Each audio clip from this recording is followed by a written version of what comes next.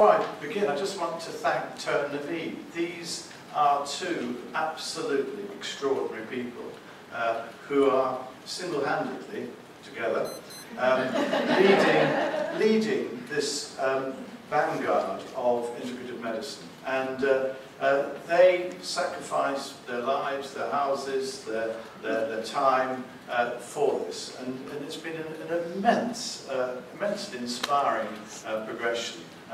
They are leading for this College of Medicine now.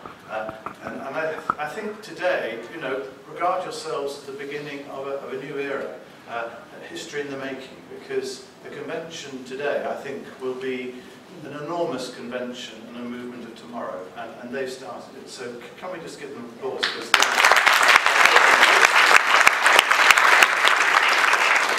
When I set off yesterday afternoon for London, my wife said, "Why on earth are you going to London and leaving us all on Saturday?" And I said, because it's really, really important. It really matters.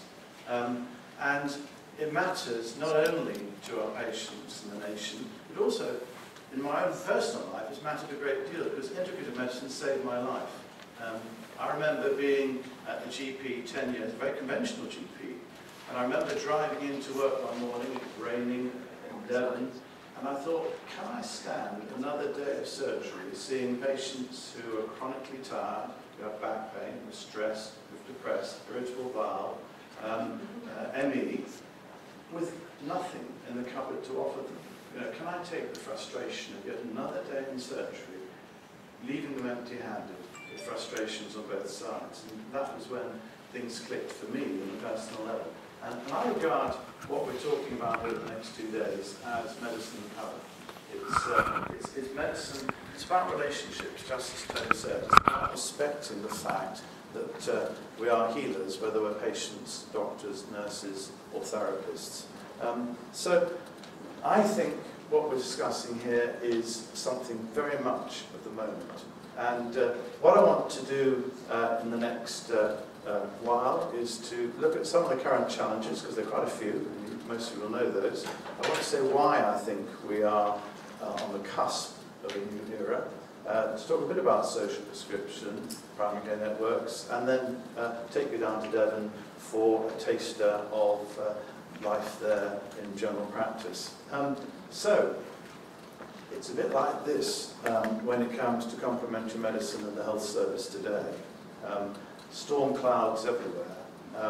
We've got a very conventional, rather angry lobby that is very opposed to complementary medicine. And I call it scientism because it's not science. It's because people are purely looking at the biomedical and not incorporating the psychosocial, not including the relationships, the minds that Toes just mentioned and illustrated. And then we've got the NICE guidelines, obliterating complementary medicine. We had back pain a few years ago where sensible guidelines suggesting manipulation, acupuncture and the rest now withdrawn. Acupuncture now withdrawn from most of the NICE guidelines, the palliative care guidelines changing. So we've got, if you like, right at the top, the scientists rejecting complementary medicine. And even NHS England is turning its back with the abolition of homeopathic and herbal medicines just recently, in the last few months. Very bitchy, because the total spending on those homeopathic and herbal medicines was £90,000 a year. And yet we spend well over £100 million a year on constipation medicines alone, all of which could be, or most of which could be sorted by proper lifestyle and the rest. So this was just simply, if you like, as I say, a bit of bitchery, really. The College of GPs sent out, told GPs like myself we should no longer be practicing homeopathy. What a terrible cheek. I wrote to the chair at the time and said, one, I wasn't going to do anything about what she said. It wasn't the current one, I should say. But secondly, I thought this was McCarthyism at its worst. How intolerant can you be of patients and clinicians by telling them what sort of medicine they should be practicing. And it made me really quite angry. And as a fellow of the College of GPs, I said they must start listening to people actually on the front line, listen to the patients. And I heard a wonderful interview. The new president of the Faculty of Homeopathy on the Today programme was battling it out with the BMA. And at the very end of the programme, he said very gently, with John Humphreys on one of his last days in the Today programme, he said, look, I take all you've said, but why don't you just come down to my surgery? Why don't you just meet the patients who've been helped? Why don't you just talk to them instead of just barracking away? And then we find some complementary practitioners saying this is good that the NHS is against us, because that gives us greater currency. And that's a real pity for me, because I feel I would like all patients to be able to access these things, and not just those that can pay. But, as I say, there were two views. Why are people so opposed to complementary medicine? Well, they say there's no evidence. And I think that is a bit rich, because I think there is lots of evidence for lots of complementary therapies. But perhaps not always in the vernacular and the language of conventional medicine, that's say double-blind placebo-controlled trials, which may be very relevant for heart attacks and cancer, but possibly not so relevant for much of the long-term disease, which is 80% of what we see in medicine today. And it is a bit rich because no one's funded the research anyway. 0% of the NHS budget was spent on research in complementary medicine in the last 3 or 4 years. And it's also been the wrong sort of evidence, because what we need is very practical evidence. What I need as a GP is, if someone's got a headache, which is better and more cost effective? Is it seeing an acupuncturist? Is it taking tablets? Or is it doing this or that? There's very, very little of that sort of evidence. There was some a few years ago. There's a wonderful trial done, and it's great to hear someone coming from Belfast, because it was in Belfast. And they took some GP practices, and the doctors were able to offer free patients homeopathy or herbal medicine or manipulation. And the results of that were pretty alarming in terms of patients improving, their health improving, the GP saying that it had been a really positive experience for them, rather like Toe. They found their surgeries were emptying out because people were being treated elsewhere. And this was an incredibly positive study. And then a number of us said, let's do that study in England. And Alan Johnston was then the Secretary of State for Health. And he said, yes, let's do it. And we formed a committee, and we had Sir Cyril Chandler, who was going to chair that, to look at what were the cost effectiveness of GPs being able to refer patients to complementary practitioners. And then he was made Home Secretary. Very sadly, after that, current Secretary of State, which I've been barracking, have not put the money towards that. But until we've got that sort of evidence, it's very rich to say there's no evidence, because no one's prepared to actually gather it in the first place. And I think personally, I've never seen an average normal patient. It'd be nice one day too, but we're all different. We all have different aspirations, hopes, and different mechanisms, and some treatments help and some don't. And we're totally disrespectful now of the N=1 treatment, the personal testimony. Everything has to be the imposition of population-based medicine. And I suppose, for me, the message of integrative medicine is about changing that paradigm, which is the scientists produce the evidence, the clinicians interpret it, and then the patient, like Alexander Beetle. Do you remember Alexander Beetle at the end of Winnie the Pooh's Walk in the Woods? The patient, like Alexander Beetle, being the recipient of all this great wisdom and this clinical advice. That is yesterday's medicine. Tomorrow's medicine is the patient at the centre. The patient listening to the clinician, if the clinician seems to be saying wise words, and then that clinician using the evidence that he's got, but it being based upon the patient, not upon the system. I hope in future that our clinicians won't simply be the purveyors of population-based medicine. They ram down on their poor patients using clinical pathways, but without even thinking or accepting the individuality of what we are. And then there's the safety argument. I have so much said about the lack of safety of complementary medicine, and how rich can that be when 2,000 patients a year die from anti-inflammatory drugs, and you know, even I read last week something quite simple like ranitidine, which has reduced the acidity of the stomach, is suddenly becoming something that's withdrawn from most of the pharmacies in America. And almost every day there's a scare of some conventional treatment or other. Certainly complementary medicine, on the whole, is very safe. Turn the Vida are leading a movement to try and make sure that as many complementary practitioners as possible know about red flags, because I think that will make it even safer. And I should add that the osteopath in my surgery in the last 2 years has referred to me one person with secondary cancer, another with giant cell arteritis, and another with a malignant melanoma, which would not have been picked up if he hadn't actually sent them to me at an early stage. So, you know, to me, the safety is much safer if we work together. And the trouble is we don't. There's a communication block. 2 studies have shown that 50% of the time, patients don't feel that they can talk to their conventional doctor if they are taking a complementary remedy or seeing a complementary practitioner. That's terrible, and it's fairly consistent. And whose fault is that? I don't think it's the complementary therapist. I think it's because conventional medicine has made them scared, because they feel they're going to be judged. And that's really dangerous. If you're taking St John's wort, and then you put somebody on you know, the pill, you know, they might get pregnant, and etc. It's very important that there's that communication. And then regulation. Regulation, it's such a sad story. I mean, we fought for herbal regulation 2 or 3 years ago.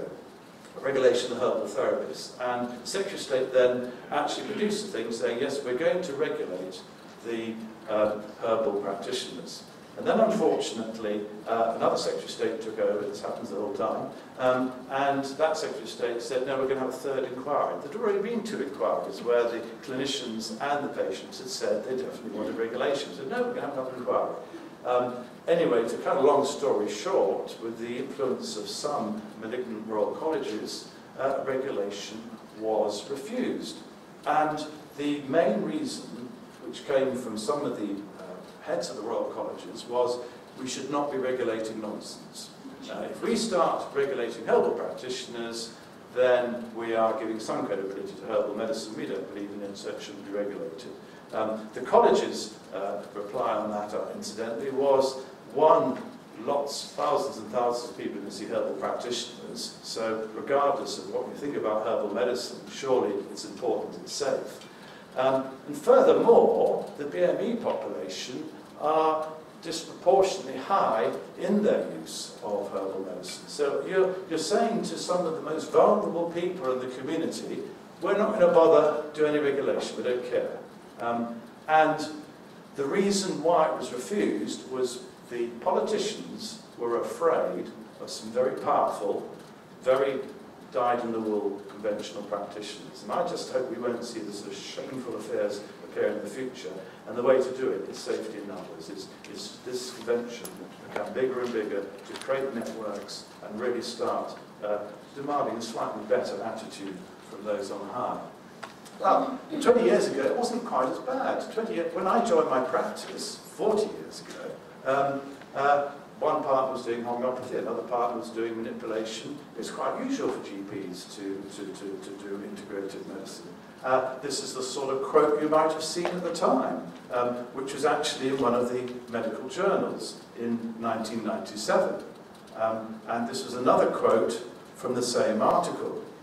And I'm giving you these quotes because you'll be slightly surprised as the 2 authors who co-authored this particular paper.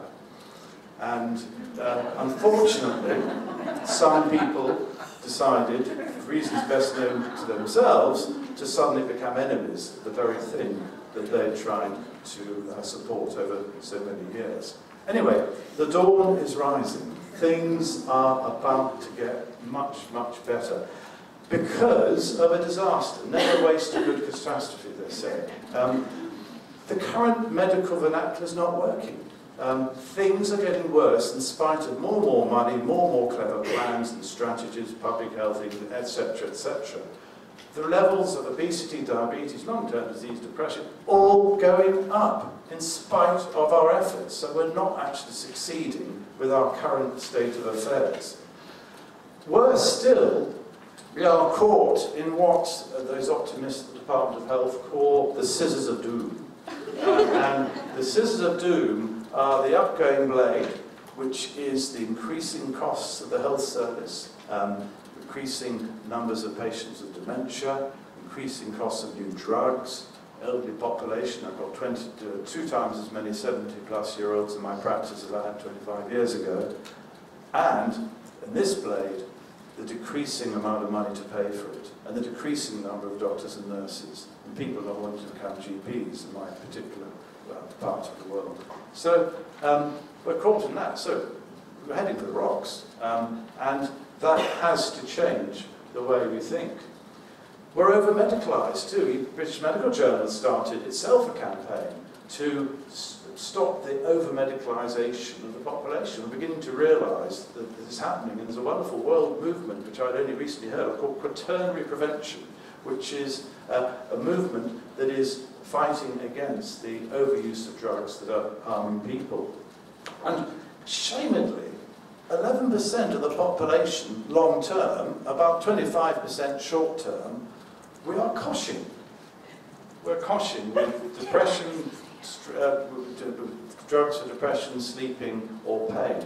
Often, patients whom we can't diagnose, for whom the mutual agreement is, well, you know, let's just give you this stuff and cross our fingers. And it's atrocious. You all know about the opiate issues going on in America. There's a not far off the scene here in this country.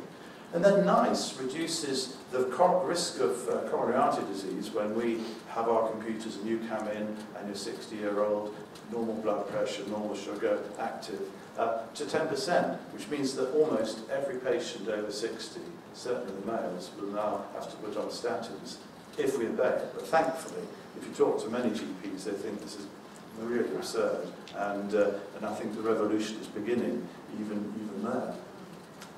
The thing that's changed the conversation, though, quite substantially over the last year is the report that came from Bristol showing that GPs with interest in complementary medicine used antibiotics 25% less. Now this has really put the cat amongst the pigeons, because on Thursday the college had a meeting at the Chelsea Physic Garden, in which we started exploring what were the alternatives for things like upper respiratory tract infections and the like.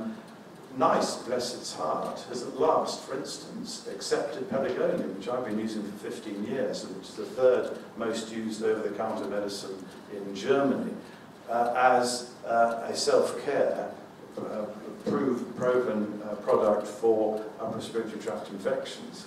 But on the whole, if you go to the NHS website, if you've got a cough, you've got a cold, you've got a sinusitis, the advice is rest, lots of fluids, and painkillers, which leaves us very bare as GPs when often people are saying we want an antibiotic because that helped us last time, and we're not going to leave until they give us an antibiotic. But if all you can say is rest and hot fluids and whatever, it's just not a very convincing story. So we met on Thursday to try and look at what were the various things that you could offer in terms of diet, in terms of complementary therapies and medications. And I thought that was going to be a rather little insignificant meeting with about 20 or 30 of us, until we found that we sent letters to NICE, Public Health England, NHS England, and the Chief Medical Officer, all of whom wrote, couldn't contend at short notice, saying, will you please write this up because we need to know it. And then, from the head of Department of Health, said, can you produce a briefing note after this note for the Minister?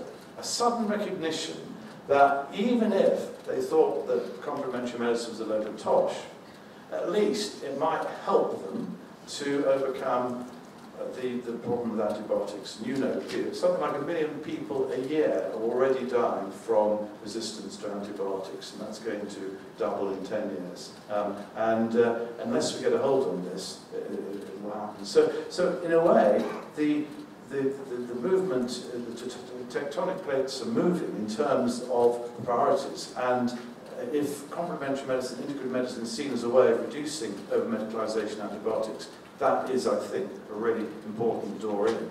As is personalised care. Personalised care is now national policy. There's a personalised care unit at NHS England. I work within it in my role as National Champion for Social Prescription.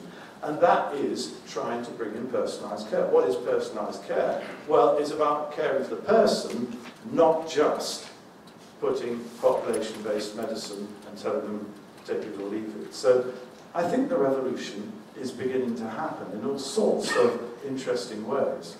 And we've got powerful advocates. Prince of Wales has been saying this for many years. He wrote an article in the Journal of the Royal Society of Medicine saying as much. And though they don't know it yet at NHS England, their policy is leading inevitably towards this as well, because the more you look at self-care, the more the complementary and integrated approaches apply. And it was interesting because a few years ago I brought together the leaders of the BMA, the General Medical Council, all the Royal Colleges to discuss self-care. And I said, is there in fact a slightly different level of evidence that's appropriate when we suggest that people self-care from what we actually suggest when we're doctors? And they said yes. They said, and bless them, they recognise the fact that if you activate someone in their self-care, that's 30 or 40% likely to work before you start it, let alone what you actually suggest. And there was a recognition that we don't have to have double-blind placebo-controlled trials in terms of self-care, provided it's safe, provided people aren't not taking a treatment that would really help, then surely that evidence base can be a bit different. So what I'm trying to say is I think our is coming, and I think Toe and Naveed are the ringleaders of a revolution that is going to come and stay. It's great to have Dr. Matai here from India, because only last April the Prime Minister of India, recently re-elected, Modi, and the Prince signed an agreement to bring Ayurvedic medicine to this country, a project which Dr. Amit in the front row there is going to be leading, but which we hope will spread the whole concept of a different approach in terms of yoga, in terms of diet, in terms of various different treatments. So there are all sorts of sparks igniting all over the place. Now, one thing that I think is really going to move this very fast is social prescription. Who in this room knows what social prescription is? Great. And who doesn't really know?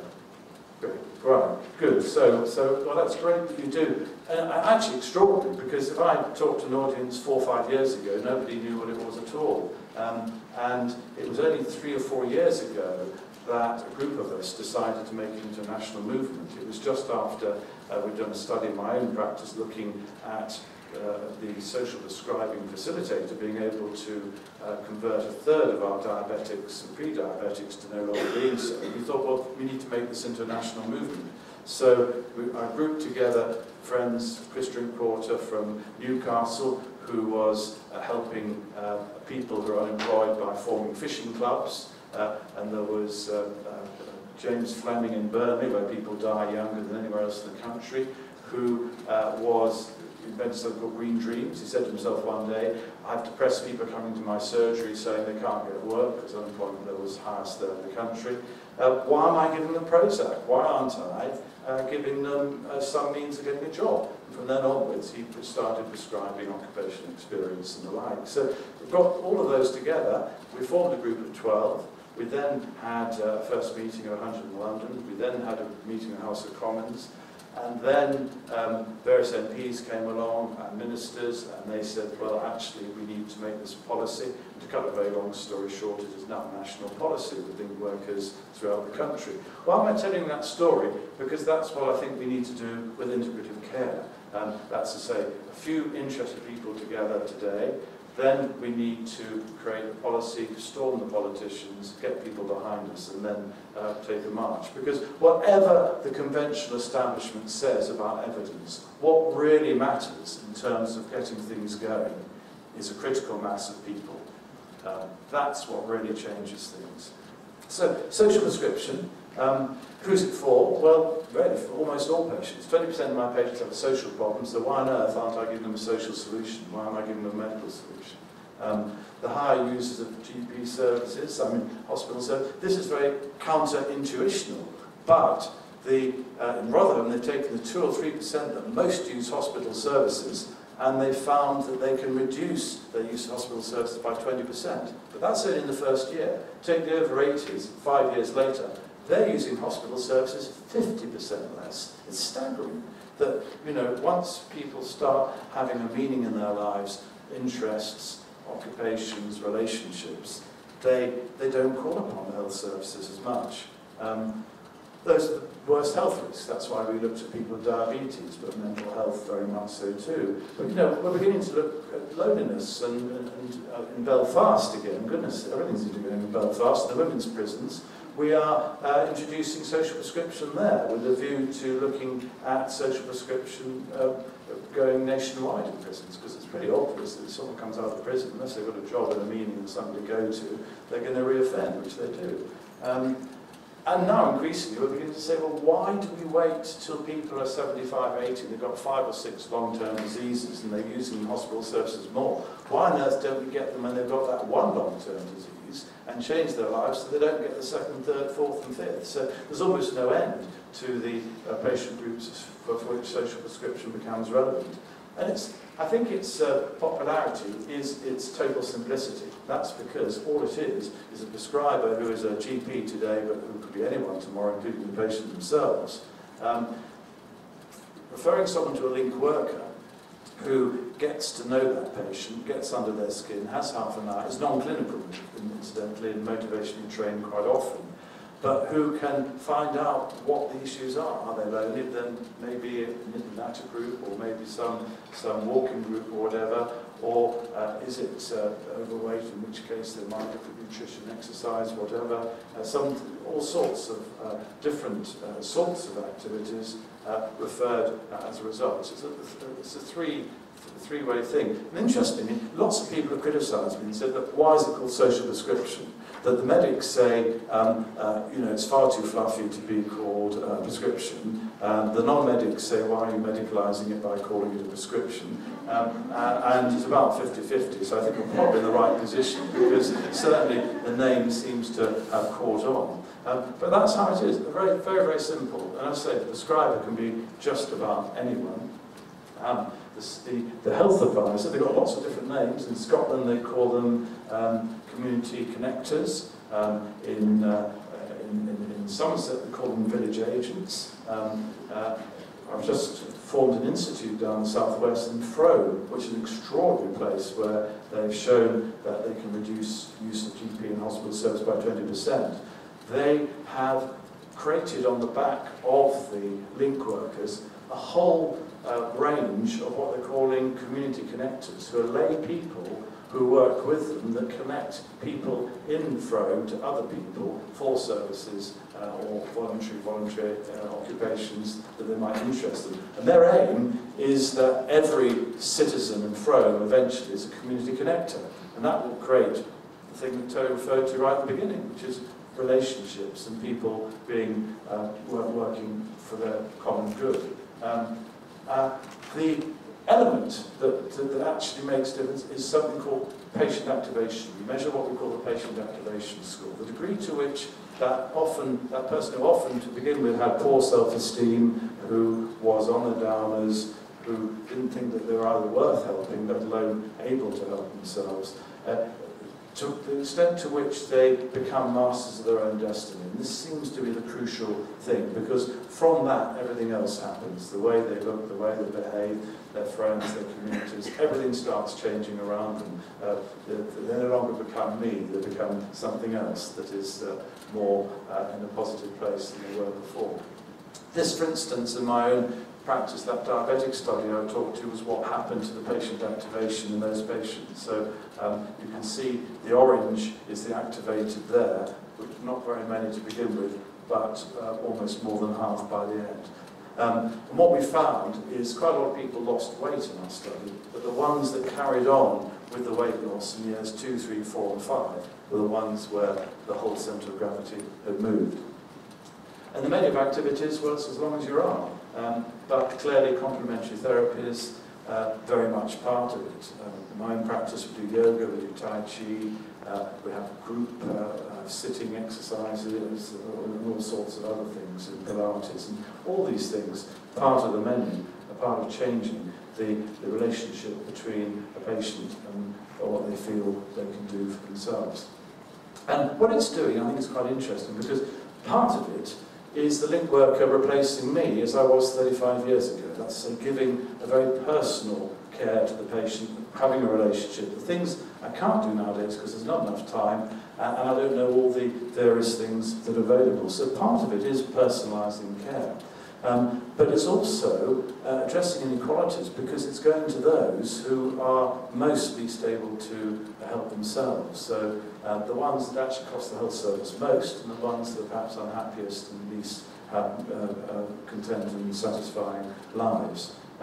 It's demedicalising clearly, because it's saying to doctors in the health service that it's not just drugs and procedures that make the difference. All these other things can equally do. It's activating, as I said. But you know, the long term, the reason why I'm in this is not for social prescribing, because I think it'll be gone in 10, 20 years' time. It's because of its catalytic effect, not only on individuals, but also on the community. Because what we're finding is, as it develops, the offer locally increases. The link workers find there's gaps in the services, or there's insufficient capacity, and therefore they have more volunteer groups, more social capital in that community.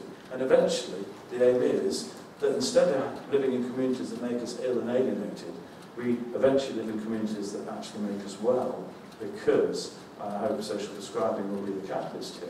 We've created enough around for people to actually start caring for each other again. Lots of economic evidence. As I said, 20% if you go to those three, but also Croydon now and Frome and increasing studies. It seems to be 20% all round, this reduction. But we haven't pushed the boat out on it yet, so this is just the beginning. You can see all the evidence, if you want to, on the National Social Prescribing Network website. If you just go onto that website, you can see the evidence that we've got. But what we now need, I think, interestingly, only a year or two ago, people said, well, what is the evidence for social prescription? And we struggled a bit because we didn't have double-blind placebo-controlled trials, we just had a lot of field trials. But now it's national policy, no one seems to ask that question anymore. The question now is, where does it work best for who and in what way? Frankly, I think that's the question we should be asking anyway. And it's probably, interestingly, even though the evidence isn't that good, it's probably the best evidence-based NHS policy. This is came from a paper at a research conference recently, which probably doesn't say much for NHS policy, but says a bit for social prescription. So what's the current situation? Well, it's now national policy in England. There's a link worker potentially in every primary care network. That's a group of practices covering a population of about 30,000 from July.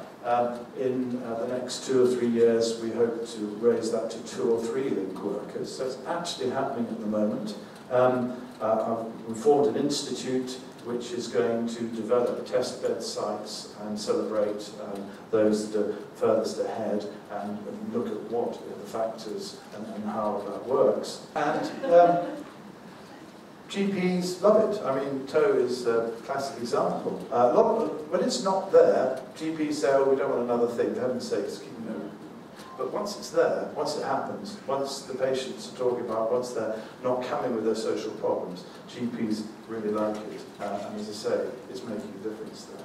So, what's the relationship to integrative health? Well, first of all, clearly, complementary practitioners need to get on the lists of those linked workers.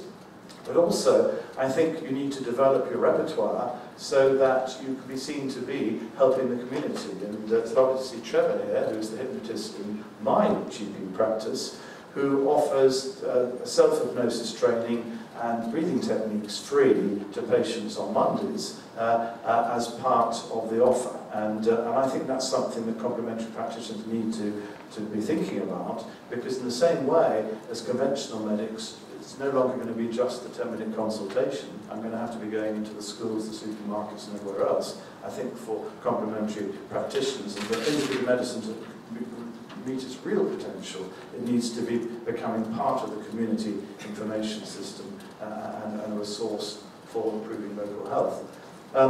Go to Rotherham, which is one of the most advanced social prescribing economies. They're already using complementary alternatives and raising hundreds of thousands of pounds from the CCG to do so. Interesting, the CCG would never dream in a million years putting its money towards social prescribing, but with social prescribing, the patients are voting with their feet, the link workers are asking for the things that they want, and complementary medicine, if you like, through the back door, or you could call it delinquent commissioning, is actually beginning to get a hold. Personal health budgets, these are on the rise. These are going to become very big. For people requiring quite a lot of care, they will in future be given their money and they'll be able to decide. And that opens the door strongly for integrative medicine. So if you go to Neen, for instance, which has been one of the testbed sites, you can see that patients are already paying from their budgets for these treatments. Interestingly, when they use their budgets, they're underspending them. Everyone thought personal budgets were a terrible idea because everyone would overspend their budgets and then they'd be coming back to the NHS and getting a double helping. It's not actually happened in practice. And then primary care networks quickly coming into happening. And my job now with primary care networks is to make sure that social prescription doesn't become just another transaction, another funding mechanism coming through it, but it really does transform what medicine does and what the local tapestry is. And I think that's going to be the challenge for integrative medicine too, to make sure that we're not just talking about consultations, but also talking about changing the conversation generally. So I thought in the last 5 minutes or so I'd take you down to Devon to either see what you might call a very peculiar practice, or you may think it's a practice of the future. All I can say is that at 67 I'm still really enjoying being a GP because of this. And this is largely made by the patients. And that's, to me, so it's so warming and inspiring.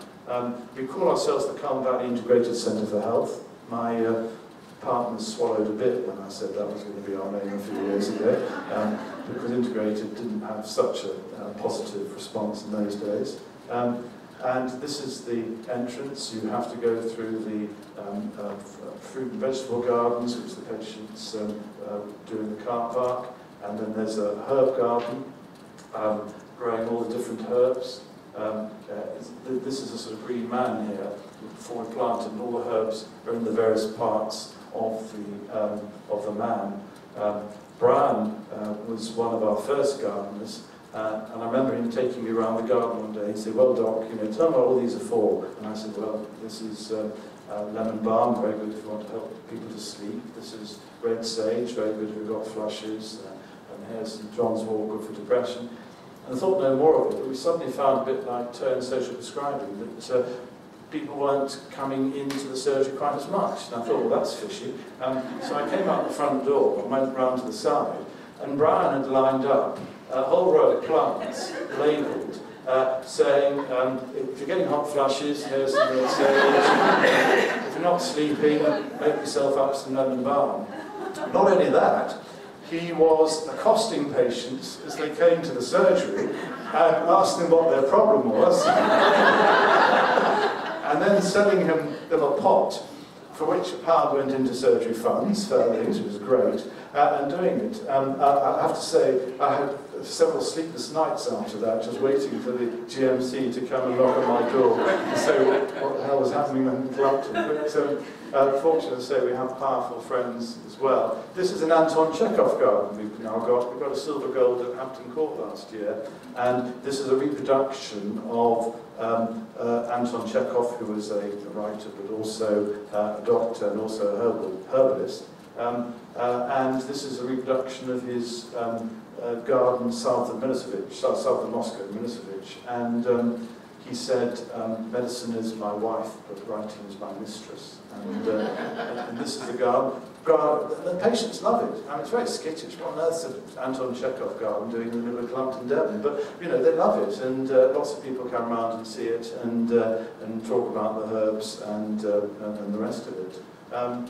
We have a cafe, which is really not only about healthy eating and teaching diabetics healthy cooking, it's more, though, about creating a social media and the various groups, like the chronic myalgia groups and the diabetes groups and back pain groups, and all meet in the cafe and self-support there. And we have walking groups of various different gradation for the patients. Crucial to have leadership. This is the leadership group. We have my hope, a bit like the community connectors in Frome, is that eventually every patient is a member of the surgery rather than a registered patient. So far we've got 200 people on email who, if you like, are friends and helpers, but eventually I hope we'll just change the whole conversation, because the health service is not sustainable if it's simply money and professionals and all the rest of it.